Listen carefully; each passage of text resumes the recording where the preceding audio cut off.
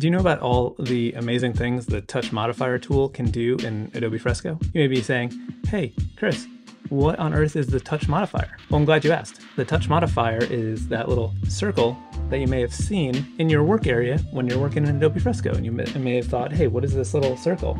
And you maybe just ignored it. I know I did that for a little while. But if you ignore it, you're missing out because it can do lots of things. One of my favorite ways to use the Touch Modifier is to use it to turn whatever brush I'm drawing with into an eraser. This is super helpful when you're doing something with like a gritty textured brush and you mess something up or draw through a line that you don't want anymore or need to thin something out. So this is especially helpful when I'm doing something like this lettering treatment where I want to sort of draw through these shapes instead of just leaving area where the letters overlap, because it'll help me to make the letters a little bit better. So I'll just come in here and trace over this sketch and tighten it up a little bit. I'll even draw through that center part to make sure that line is nice and tight. Come in here,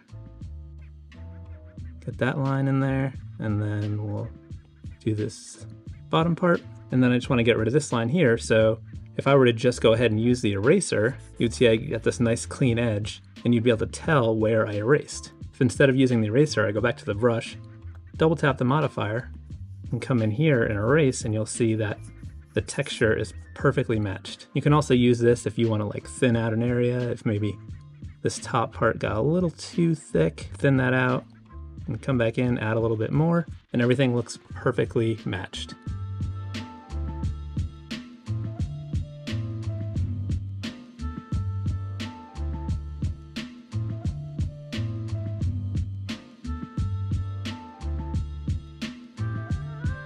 Okay, now that everything's drawn in, again, I'll double tap to activate the modifier. You'll notice that the area inside the circle turns blue. That's how you know that the modifier is turned on. Then I'm just erasing what I don't need. Just like I would with the eraser, but in this case, it actually matches.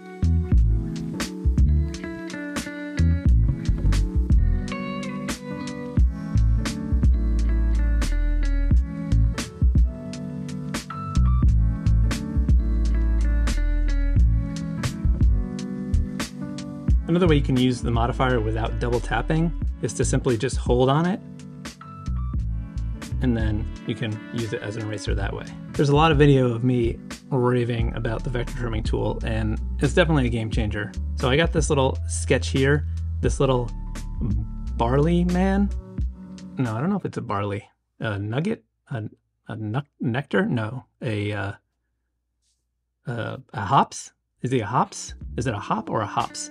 Listen, I don't know about beer stuff, but this is a guy that is used for branding on a beer packaging project.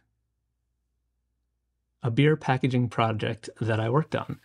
And he needs to be a vector artwork because he's being used on packaging, cans, and signage, all kinds of stuff. So it needs to be infinitely scalable, so we're gonna do it in vector artwork. And because he needs to be really small, I want to make sure that these lines are super tight so it doesn't lose any detail. And this is where the vector trimming is going to come in super handy. So what I'm going to do to get started is I got a new layer going. I'm going to grab the vector brush and I'm just going to come in here and I'm going to start drawing these vertical curved lines. I'm going to draw them right through where I want them to end. And this makes it nice and easy to get them to be clean, smooth lines without any weird lumps. And drawing through is going to allow us to get really nice corners and points where these leaves, or listen, I don't even know what they are. You can let me know in the comments if you know what they are. I think they're like leaves-ish.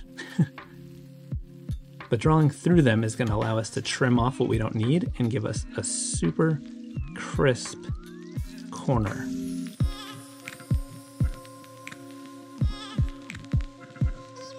Okay, so now what we can do is use the modifier just like we did before. I'm gonna double tap it. If we leave it in this state, it'll work as an eraser just like it did with the pixel brushes. But if we tap it again, we'll get the second level of the modifier. And this is where the vector trimming feature lives. I don't know if that's what I want to say. Anyway, all you do now is just draw through what you don't want.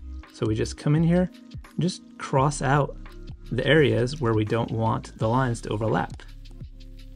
And you can do it in a continuous line, or you can do it for each of them. It doesn't matter. You could go like this and make it as a long continuous flowy line, cut those all out. And now if we zoom in, you'll see that it's super tight, super duper tight. Look at that corner. Perfect. Look at these, it's just perfection. Okay, so I think these arms might be a little bit tricky. So what I'm gonna do is get a new layer and draw them separately. That way I can duplicate one of them and flip it to the other side and either use it exactly as is or use it as a reference if I want to redraw it to change it up a little bit. So I'm going to draw these the same way that I did the leaves or the body. Just continuing right through where I need them to go. So I won't be able to trim the lines where it overlaps with the body because it's on a separate layer. But once I'm happy with where it is and everything's all set, I can go ahead and merge it down and then use the vector trimming. So I'm going to duplicate this layer and I'm going to grab the transform tool and then I'm going to reflect it. And this leads me to my third favorite. I don't know if this video is about my favorites. A third thing you can do with the modifier tool. And this is really helpful in a lot of situations, maybe not as much as this one because it's relatively small, but if you were doing something where you're trying to move something from one side of your composition to the other, and you want it to be in a straight line, that can be a little bit tricky. So when you are in the transform tool, in the transform mode, we can double tap the modifier, and what this is gonna do is it's gonna lock our object as we move it in either an x-axis or y-axis, depending on which way you're dragging. So because I'm dragging to the right, it's gonna lock that in perfectly where I need it to be. And now that I got the arms all settled and ready to go, what I'm gonna do is just merge these down and then go into the modifier and erase the extra areas. Okay, so this next touch modifier secret, not really secrets because you can look these things up. This next touch modifier phenomenon, this involves the paint bucket. The paint bucket is a pretty normal tool that you're probably familiar with. You grab a color and you just click and it fills in an area. Simple enough. So let's say you have a little skull that you drew and then you accidentally put a background on it and you didn't want that. You wanted it to just be on a transparent background. Well, you could use the paint bucket to do the opposite of what a paint bucket does. So for example, I can double tap the modifier and tap this white area around the skull that I don't want. And what it's gonna do is, instead of filling it, it's gonna take it away. And you can also use the color margin the same way that you would with the paint bucket. So I can get really nice and tight to make sure that there's no white halo around the edges. That's super helpful, right? I mean, these all are pretty helpful, I think.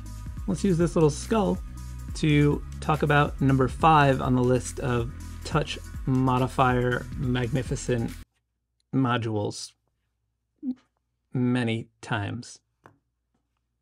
This next feature is called the multicolor swatch. Multicolor swatch does what you might think it does. It makes a multicolor swatch, but you can also use it with actual images and make sort of like a stamp situation. To use the multicolor swatch, all you do is, can you guess? Can you guess what you do? Yeah, that's right. You use the touch modifier. Double tap that, touch and hold. If you look down at the swatches, you'll see the skull appearing there. This might be an extra bonus tip. If you're not using the touch modifier and you're just like drawing something, you can just hold and select that color. So if you didn't know that, that's a very useful thing that I use all the time. You should know that before you know the multicolor swatch. So the multicolor swatch does the exact same thing, but it gives us multiple colors. So you can zoom out to figure out how much you want to get within that selection area. So if we zoom out further, we can try to get the whole skull. Let's turn this off, get a new layer going. Now, if we're using the brush that we are using, it's gonna make this like weird thing based on that skull. But let's say you wanna use it like a stamp, like you could tap and it sort of works, but it's not that great. What we can do instead is go into your brushes and go to basic brushes and just get a hard round brush. This is the most simple brush there is. And then what we do here is you can just tap and that makes it a stamp, which is kind of cool. And if you draw with it, you'll see it makes a weird line with your image. But if, let's say you wanna do a lot of these really quick, we can go into the brush settings here, down at the bottom. And what we can do here is adjust the spacing and you'll see them separate up above. So if we just do that, then we draw, now we can just make a bunch of these things. Let's try some more settings. So if we come in here, we could adjust things like the angle and you'll see that they'll rotate. So if we wanted them to rotate, we could do that. We can go into shape dynamics and we could adjust the size jitter. So this will make it so that the skulls are in different sizes as we draw.